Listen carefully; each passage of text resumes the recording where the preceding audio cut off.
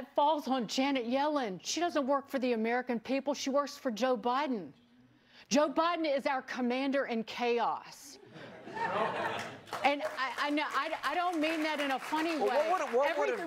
Everything that man has done since he took the oath of office has been purposeful suffering and hardship on the American people.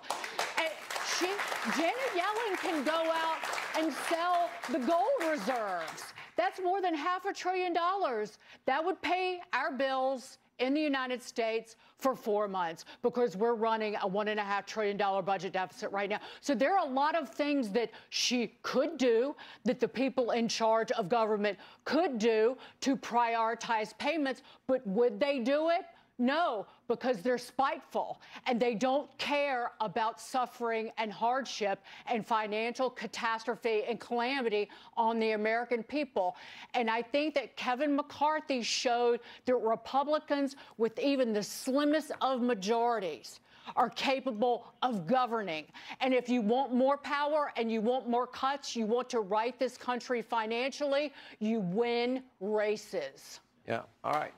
You're playing chicken with people who do not care about the safety and soundness. You're the chicken that actually has the weapon to pass the bill and raise the debt ceiling.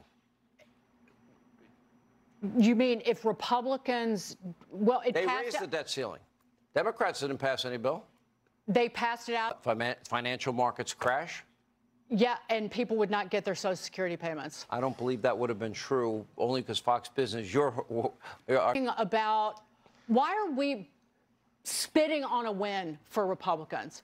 This was a win for Republicans, Sean. It really was. Listen, what did the Democrats get in this? What did the Democrats get in this? Well, I'll tell you, they got $87 billion for